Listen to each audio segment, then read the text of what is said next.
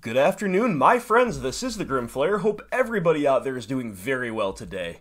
We've got a minor but warranted, in my view, change of plans on this channel. So I've been saying that I was going to do Horizon Spoilers Part 4, where we look at the final batch of cards, and then a Part 5 where we do a wrap-up, a conclusion, figure out what inferences and conclusions we can draw from the set taken holistically. However, the sad truth is that there's not much to talk about in the final batch of spoilers, so what we're going to do instead is briefly touch on a few pseudo-remarkable cards from there, and then go straight into our conclusion. So we're going to touch on a few cards, and then we're going to go into my top 5 picks for the most BG-Rock-playable in Modern cards from Modern Horizons. We also are going to get into, in a separate video later on, probably tomorrow, 3 separate deck lists that I have drawn up for your viewing, your feedback, whatever the case may be. We're going to get into some more direct theory crafting as far as how these cards actually fit into lists, but that will come later. So here we're still talking about the cards specifically, in and of themselves, and in and of the context of our favorite deck, Golgari Midrange. So, thank you, as always, to all Patreon supporters, and without further ado, let's talk about these cards. Alright, so first up, we'll briefly talk about the card Winding Way. Now, I didn't really expect to see a card like this when they just kind of, vomited out the remaining cards on the final day of spoilers, and this one is deceptively good. Now, I don't think it fits in stock Golgari lists. I don't think that's really where we want to be. It's a little too slow, a little too dirtily, but it's almost there. Like, it's a consistency tool kind of at both ends of the spectrum. If we're very light on lands, we need to hit the land drops. You name land, you reveal the top 4, you fill up the graveyard, which did get better for us to do with Unearth in the deck now. And, of course, this is going to not only make sure you are almost guaranteed to hit more land drops, even if by some horrible stroke of luck you do not, it thins out your deck from non-land cards and allows you to hit those land drops with future top decks with a higher likelihood. The inverse is also true. If it's the late game, you can thin the deck out of lands and just draw to gas, draw to creatures. However, this falls a little bit short still because it's a little dirtily, because it's also never drawing us to direct answer cards. We're not hitting planeswalkers off of this, we're not hitting instant sorceries, we're not hitting artifacts in post-sideboard games, so this doesn't quite cut it, but I did want to mention it because people have asked me, number one, if it's good. I always want to address those concerns, and also, it is worth noting that, again, it maybe gets a little bit more appealing with Unearth, and maybe it could, in theory, find its way into a specific rock variant, whether it be Traverse or what have you. But as for our stock lists, as for straight-up regular old Golgari midrange, I will say do not include this card in your deck as of right now. Next up, my friends, we'll talk about Defile, which is another common that came out right at the end of the spoiler season, and what can you say about this one? It is so close, yet so far. See my analysis of Dead of Winter for my thoughts on this. In a previous video, I talked at length about Dead of Winter. All of those same arguments apply to this card, Defile, and namely, we play a perishingly few number of swamps in our deck relative to what you might assume at first glance or without having run the numbers in a 2-color deck. We've got to play a ton of swamps, right? Well, really not that many, especially with nurturing peatland now in the deck. We just probably play even fewer swamps than we used to, and Defile is unfortunately pretty dependent on a critical mass of swamps that we cannot bring to bear. And as nice as it would be to have access to more 5 copies, 5, 6, or even beyond of 1 mana instant speed removal, that is something that this deck lacks. Defile is not worth warping the mana base for. It is a shame. Like I said, so close, yet so far. And finally, my friends, before we get into the top 5, we're going to talk about one more new card, and that is Shatter Assumptions. Now, some people were very excited about this card. It's a 3-mana sorcery speed discard spell. You choose one, the opponent reveals their hand and discards all colorless non-land cards, or they do the same thing with all multicolored cards. So the applications of the first mode are a little bit more obvious. So the second mode, is the second mode playable? And ultimately it's not in Modern. Like, the decks that play a ton of multicolored permanents are generally, or cards in general, are generally still not playing that many. You look at blue-white control, or even other, 3-color control decks, 3-color mid-range decks, decks that play a fair amount of gold permanents like spirits, they just still play so many cards that are not multicolored, right? So the blowout potential is not even that high. I guess the big exception to this is that new 5-color Niv Mizzet deck, which, sure, if you want to tech against this, then by all means, go for it. But ultimately, that multicolored mode, given the other restrictions of the card, 3-mana sorcery, and the fact that it's a discard. Remember how dead our 1-mana discard can become, right? This is a 3-mana discard spell. I really wish to emphasize just how much the stars have to align for this card to be good. And even if they do, the payoff for the multicolored cards is not really there in the format as things stand. However, I think most people, to be fair, were more excited when they saw colorless because, of course, the great enemy, the great nemesis of midrange, Tron, this definitely can get a nice 2-for-1, 3-for-1, or even potentially beyond against Tron. Here is the problem. This is yet another 3-mana effect that shines against Tron, which, of course, in our deck that does not accelerate on mana, is not going to cut it on the draw. And again, even if we're on the play, the same things still apply. It gets dead quickly, it's a bad top deck just like discard, and it's clunky. Unlike our 1-mana discard, it is still clunky in our deck. It is still arguably better against Tron to go turn 1 discard and then use your turn 3 for Fulminator Mage or Liliana of the Veil or something, rather than trying to discard them beginning on turn 3. Now, that is just even more true against the artifact decks of the format, against War Prison, against Affinity, against Hardened Scales. They empty their hands a lot more quickly. This is a lot more of a potential liability in those matchups, and the ceiling is also much lower. This is arguably actually best against Eldrazi Tron, which does not have a binary all-or-nothing kind of plan with its mana acceleration like traditional Tron does. So you are fairly likely to get a nice 2-for-1 or better against Eldrazi Tron. So there are worse cards to tech against that deck specifically with, but, ultimately, I would not advise playing this card. I think we've just got so many better cards for those matchups, and it does not really flex effectively beyond the Tron variants, if you ask me. So, it's a cool card. I'm glad it's in existence.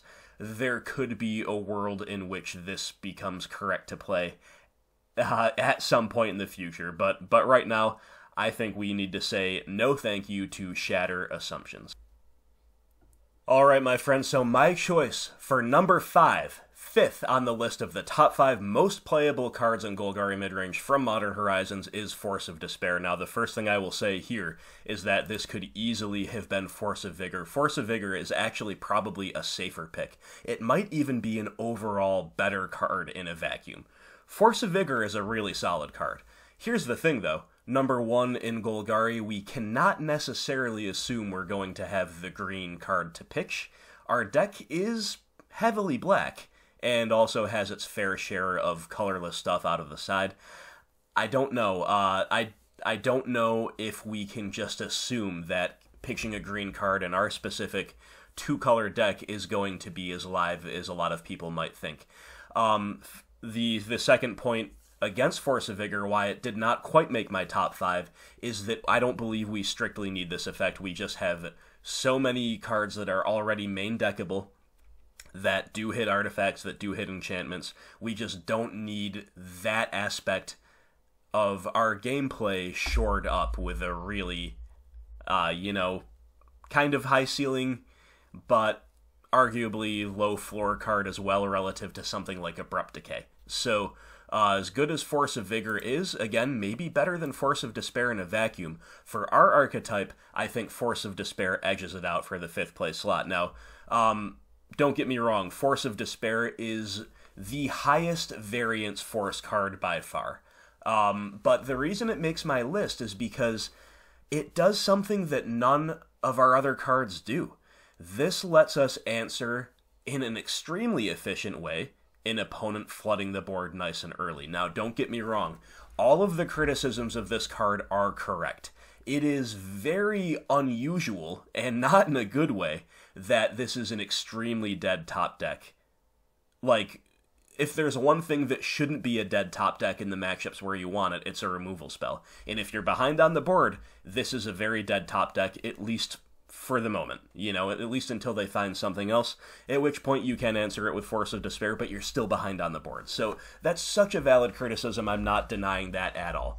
But what I want to draw everybody's attention to is the fact that no other tool in our arsenal does this. Like, our best, most unconditional board wipe, or even, 2-for-1 effect, I guess, is Damnation. It's probably the most unconditional 2-for-1 to the board that we have, and that's a 4-mana sorcery. Force of Despair, you can cast this on before you even untap. If the opponent's on the play, they have a really aggressive Affinity start or a really aggressive Hollow One start, dumping out a couple Hollow Ones. Force of Despair is our best possible answer to something like that. Now, again, I understand the limitations. That has to be in your opening hand. It's going to be a high variance card, but it's very hard castable. So if, let's say we don't have the best case scenario for it, but we also don't have the worst case scenario for it where we're behind on board and we need to top deck an answer and we top deck this. Let's say it's just kind of an even game. Well, this is a very fine top deck in an even game where a removal is good because, of course, you can, depending on the situation, either tap out and have this as the kind of break glass in case of emergency button if you really need to 2-for-1 yourself, or 2-for-2, if the opponent has a nice double spell turn. Or you can simply hardcast it. And then when we hardcast it, this actually starts to be a potential 2-for-1 for us in those types of situations. So I think this is the highest variance of the Force cycle, and it's also the highest variance card in our top 5 here. But again, the uniqueness of it, and the fact that it is a free spell, remember my analysis of Nether Spirit from my previous video, never underestimate the potential power of free spells. So, all things considered, we're going to need a lot of people testing this card. We're going to have a lot of games with people casting Force of Despair, or maybe top-decking it and not casting it and losing, as the case may be, before we as a community can come to a consensus about this card, where it fits, whether it's worth a spot. But I think it has a unique enough effect and a high enough potential power ceiling that it does make the top 5 most playable cards from this set. Coming in at number 4, my friends, is our friend, the Collector Oof. And I have been reliably informed by my viewers that it is indeed Oof and not Oof. So, thank you for that. We're calling it the Oof from now on. And I just love everything about this card. As I said when I broke it down initially, I don't usually go in for the wackier, zanier type of versions of art and effects and flavor text and all that stuff, but you just can't not like the Oof. It's just so well done on every level, and it's not just pure kind of flavorful humor either. There's a sinister aspect to this guy. Look at him. Look at that wicked grin, I'm just gonna give him my artifacts and say, hey man, I don't want any trouble. Like, it's oddly Golgari, isn't it? So, and it is arguably the least variance card in this top 5 compared to Force of Despair. Like, this is just a slam dunk good card to have in our archetype. It's just a Stony Silence on legs. So, why is it only down at number 4? Well, as I said when I initially broke this card down, we just don't strictly need a Stony Silence style effect. That doesn't mean one is not welcome. It's very welcome. But I have said for a long time that one of the reasons I think Rock is better than Abzan is because green-black doesn't really need a Stony Silence effect, and that hasn't changed. We still don't need one. However, it is going to be really nice to have one, and the fact that it is a creature rather than an enchantment, like its counterpart Stony Silence, is potentially a feature and not a bug specifically against the Tron matchup, where not only do we need to disrupt them, but we need to clock them as well, and where their removal spells are relatively few and far between. So just the mere existence of Tron, the mere existence of Artifact all-in decks means that this guy is a great minimum one of in your board. I think 2 is playable. I don't think more than 2 is necessary at this moment, again, because we do have a pretty good matchup against most Artifact-based decks. But the Oof, definitely a solid one. And who knows, if some of these higher-placed cards on my list don't pan out, or if the meta changes, this guy could rise all the way to number 1. But right now, he's a very solid, very comfortable 4th place spot from Modern Horizons. Coming in here at number 3 is the Carrier. The Carrier of Plagues, the Plague Engineer, and I'm very excited about this card. I have been from day one. I think this is going to be a sweet, sweet addition. Really unique effect to have in the format. I am a fan. And much like with our friendly Oof from the previous slot, it may be a feature more than a bug, at least in some matchups it will be, that it is a creature with Death Touch, no less, unlike its counterpart from Legacy, Engineered Plague. It's also not symmetrical, which is arguably the biggest upgrade of all. It gets over Engineered Plague. Again, easier to remove for sure, but with 3 potential upsides over Engineered Plague. So I think this card is great. Shout out here to Flying Delver, who just posted a great rundown of Modern Horizons, you know, kind of the aftermath on greatness@anycost.com, including a sample rock list, which actually has 2 copies of Engineer, one of them main. And I love that. And the other thing that I'm going to say here is that on my for my Patreon supporters once per month, for those who don't know, I do a scouting report. Now, this is on an enemy archetype. It has been all the way up until this month. My people in the Confidant tier and above vote, and I write about whatever they want me to write about, whichever opposing deck. So we've done Tron, we've done Izzet Phoenix, we've done Spirit, so on and so forth. They vote. I write about it. We do a deep dive talking about everything there is to talk about, you know, how to play against that deck. My Patreon supporters this month voted overwhelmingly for and unanimously for blue-white control.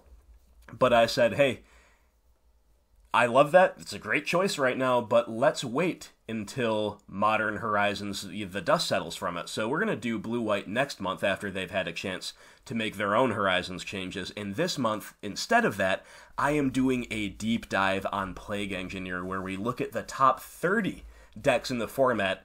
I give Plague Engineer a rating on the Plague scale, going from 1, you know, vaccinated to 10 bubonic plague or something like that, and we see how good Plague Engineer is in the format. We talk about what types to name and, you know, other little tips and tricks for using Plague Engineer to its fullest in those matchups. I haven't quite finished yet, but that might be published tonight or tomorrow, hopefully at the latest. But the reason I mention that is because the more I look at the applications of this card across all matchups in the meta, the more I am excited about this guy. So, very, very cool card. Very, very unique effect. Arguably the most unique new effect we're getting in our archetype. And I couldn't be more pumped. So, you know, it remains to be seen exactly how impactful it will be. Obviously, it's a little slow at 3 mana and might not necessarily get kills the moment it resolves, depending on how the game has progressed. And obviously, it's not the very best in a whole lot of matchups that don't really play much to the board. But all that said, the effect is great, the upside is huge, and I think it's going to slot really nicely into our overall strategy. So, Plague Engineer, officially Grim Flayer MTG approved, and I look forward to casting this card in the future. He comes in at number 3 on our list.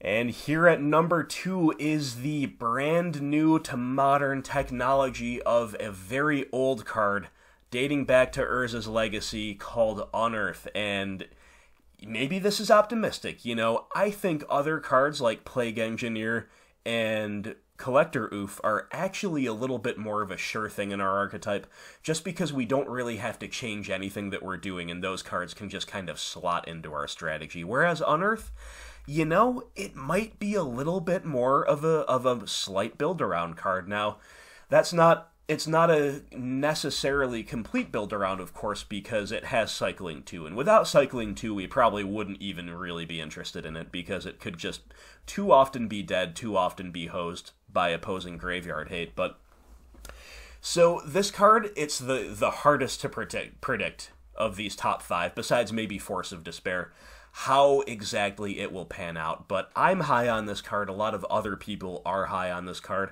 We have some Unearth skeptics too, so hey, maybe they're right. That's why I'm putting the asterisk here behind it, despite it being at number 2. But this gives us so many options. It gives us a form of card selection, provided we have a big enough graveyard to choose from a couple different options. It gives us some consistency in the deck, because again, we can buy back a threat that helps us not only consistently keep a threat on the board, but also further build on consistency. For example, buying back a Tireless Tracker if we have lands in hand to further ensure that we're curving out, further ensure that we've got the late game inevitability and advantage. And of course, in and of itself, you know, Cycling 2, we have a lot of cards that are potentially dead in game 1, and no real way to turn them into new gas. We can escalate a Collective Brutality, or have a pitch that we don't mind losing to Liliana of the Veil +1, but no real way to turn those dead cards into a brand new card. But with Unearth, we do. So again, even if it's dead, you can cycle it. So, and the fact that it's got the ability to really, for a change, give us a tempo positive play. We're one of the worst tempo decks in Modern. We discard, of course, is our kind of premier form of interaction, and that's a tempo negative form of interaction. And then beyond that, we're doing very tame tempo neutral plays, like, you know, I play my 2-drop for 2 mana. Not cheating on mana, not powering anything out ahead of curve with mana acceleration, not doing anything completely busted as far as mana production goes. So, but Unearth allows us to invest 1 mana into, for example, a 3-drop. We return a Tireless Tracker or a Fulminator Mage directly to the battlefield for only 1 mana, and then we can immediately activate the Fulminator, or we can immediately play a land and start accruing value with Tireless Tracker. Now, so Unearth has huge potential to just really streamline the deck, really give it a little velocity, a little bit of power, and card selection all in one neat little package, that the floor on it is, again, just cycle it away for 2 and look at a fresh card. Remains to be seen how much we will want to enable Unearth. I am considering, which again you'll see on my upcoming video about some, you know, involving some new lists, I'm considering leveraging main deck technology like Collective Brutality and Grim Flayer in small numbers, but still there, that are fine cards on their own that also make Unearth better. So it remains to be seen whether it's worth doing that, or whether we just want to jam Unearth into existing decks with as few changes as possible, or whether we want to build around it even more, or I guess whether it's just not as good as we think it's going to be. But either way, the prospect of Unearth is a very appealing one as things stand right now, so it comes in at number 2 on my list of the top 5 cards from Modern Horizons. And last but certainly not least, quite the opposite, last but best, we have Nurturing Peatland at number 1. Now, feels a little bit like, you know, a little anticlimactic, a little bit like I'm cheating to put the land at number 1. It's just a little boring, right, to put the land at number 1, but what can I say? It is just the clearly, you know, best card for us, I think, in the whole set. Now, don't get me wrong, it's not a totally free inclusion, it's not a strict upgrade over anything we're already playing. However, we all know, like, invested Modern players, experienced Modern players, we all know how powerful the card Horizon canopy is, and now, of course, we have a canopy in our colors, and we're only a 2-color deck, so we can leverage this so much better than any of the 3-color BGX decks. This is just kind of tailor-made for us, and our mana base as it stands is already relatively painless, so I think we can very clearly afford 2. It's possible that that's not even ambitious enough and we can play all the way up to 3. That I don't know, because it also remains to be seen. Like, there's a lot of shaking up of the mana base going on lately. We have the new technology of Blast Zone, which is colorless, which is a big downside, but of course a very powerful effect, trying to muscle its way into a lot of our mana bases. We still have the pressing need for Fields of Ruin with Tron and blue-white control, and Valakut, and other decks where their mana base really matters, and it's really important to be able to disrupt it, all at the top tables. So, and then of course we can expect Burn to make a comeback thanks to the presence of these Horizon lands in Modern. They're going to be ubiquitous, and Burn is going to take advantage of that, both by it being really good in their deck, and by them preying upon opposing decks using Pain lands, right? So, there's a whole lot to take into account. So I think starting off with 2 of these is probably the safest bet, but realistically speaking, this is just the most slam dunk inclusion of all, in my opinion. And again, there's a lot to be said for it. Does this make Tireless Tracker a little bit less necessary? Or does this just work especially well with Tracker? It might be both, actually. Like, we just might not need the flood insurance of Tracker as much, because now we have a little flood insurance built into our mana base, but at the same time, this is really good with Tracker. Like, it just keeps the value train rolling even better once you're hitting those high land counts. So, and also, what does this do to Urborg Tomb of Yawgmoth? Do we want to leverage Urborg for not only more consistent black mana production in our deck, turning Treetop Villages and Fields of Ruin and Blast Zones into black-producing sources, but it also lets us have painless black production out of our peatlands. So there's a lot to figure out with this land, but it is the #1 card for us from Modern Horizons, in my view. Start off with 2 in your deck. If you're ambitious, maybe even start off with 3. But this is a slam dunk, and I am so happy, my friends, so happy that we have access to it in our archetype. Alright, my friends, so that was my rundown of Modern Horizons, and, as we just scroll through the full set here, starting with the Mythics, let's be honest, a lot of people are complaining about this, and yeah, there's... Everybody's got a little bit of something that they didn't see. But just look at these cards. I think they did an amazing job on this set. I think the art, the theme, everything is really, really cool. They've got a whole lot of variety in here. They don't seem to have put any current Tier 1 deck over the top with it. Of course, as of right now, things are really... Nobody can predict what's going to happen. There's going to be some busted stuff that nobody saw coming, I'm sure. But, look at this set. It's really, really cool. And the one thing that I will say is that people are complaining that a lot of cards are not that modern playable. It's Commander Horizons, it's whatever. I would say to that, I understand, but be careful what you wish for, because one of the reasons we love Modern is that it is a non-rotating format, right? So we don't want our really good staples to get outclassed, ever, maybe, especially now that it's clear they're not making Modern into Legacy without their reserve list. They're keeping the Modern and Legacy distinctions, clearly demarcated. So do we really want our Tarmogoyfs and our Lilianas and our Thoughtseizes to be outclassed? I don't. I want to play with those cards for as long as I'm playing Modern, which is going to be for the foreseeable future. So, in my opinion, yeah, be careful what you wish for. I think this set is the appropriate power level. I think it's absolutely perfect in that regard. The one thing I will say is that I expected them to be a little bit more aggressive with how they reprinted Legacy staples, and a little less aggressive with how they printed brand new technology. So I arguably would have preferred to see more Legacy cards than we did, especially playable ones, but that might be just my love for the old school foiling process really biasing me there. So no complaints here overall about Modern Horizons, but I did expect them to be a little bit more aggressive with the Legacy stuff. But hey, now we know, like I said, that Modern and Legacy are going to have very distinct identities going forward. Modern is not really turning into Legacy Light. It's going to be its own thing and remain that way.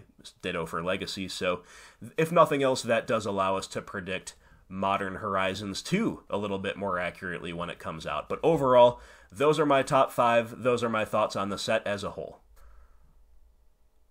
Alright, my friends, thank you so much for watching. As always, thank you so much again to my Patreon supporters. Let me know what you think. Let me know if you got anything else you'd like to sneak into the top 5. Let me know what you thought about these ones that we did the brief drive-by on. We looked at Winding Way, Defile, Shatter Assumptions. I don't really see any of those, but if you've got a case to be made, please let me know in the comments below. And like I said, stay tuned to the channel because I'm going to be showing you 3 brand new deck lists that I will be iterating on for your feedback and for your edification. And of course, once the cards are live on this channel, we are going to be playing with them. I'm going to do a sealed event the first day it's available if I have the time. And then from there, we're going to get back into the Modern Leagues full bore. So stay tuned. Thanks again for watching. Look forward to hearing from you, and I will talk to you soon. Hope everybody out there has a wonderful, wonderful day.